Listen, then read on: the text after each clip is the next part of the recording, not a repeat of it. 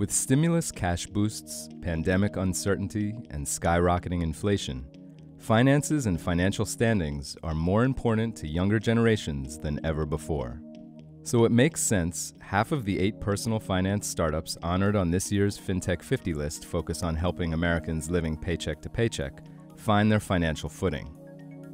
These honorees range from virtual credit cards to travel bookings, and all honorees in this category are collectively worth $38.8 billion.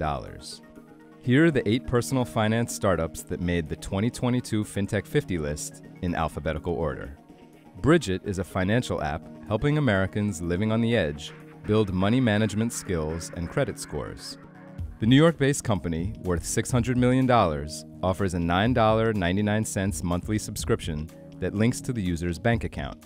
Based on their cash flow, they can qualify for an interest-free loan between $50 and $250. CTO and co-founder Hamel Kotari was a member of the 2021 Forbes 30 Under 30 list.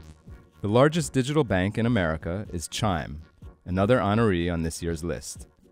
Chime offers free checking accounts and no overdraft fees. CEO Chris Britt says the San Francisco-based company, worth around $25 billion, attracted more new customers in the first quarter of 2022 than any quarter in the company's 10-year history. Esusu is a New York-based company that helps renters build their credit for free by reporting on-time rent payments to credit bureaus. The New York-based company, worth $1 billion, requires landlords to pay because it increases on-time payments, reduces evictions, and makes more renters stay in units long-term.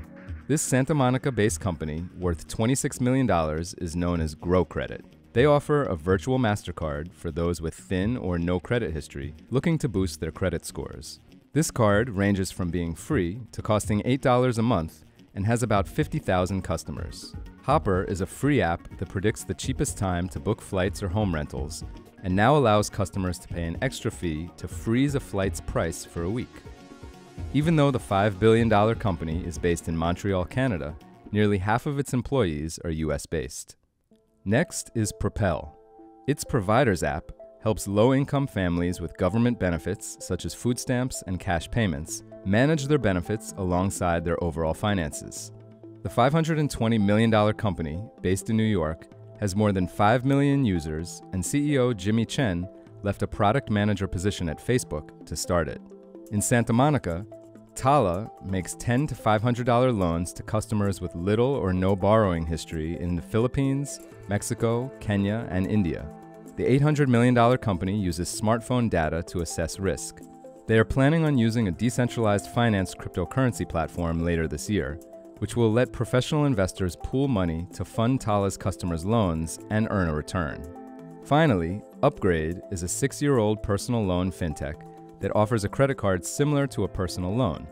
Customers can get a credit line between $500 to $2,500, have a fixed deadline to pay it off, and can make payments in equal monthly installments.